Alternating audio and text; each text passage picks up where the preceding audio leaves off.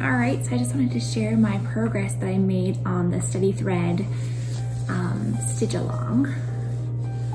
Yay! Getting there, getting there. So yeah, I just wanted to share, my friend introduced me to this project. Before her, I didn't know what a stitch along was. I was familiar with crochet along and knit along. Stitch along was a brand new world to me, but when she suggested it, I was like, yes, sign me up. Not only do I want to get more familiar with stitches and embroidery and all that stuff, but it's a whole year-long project, which I think I need.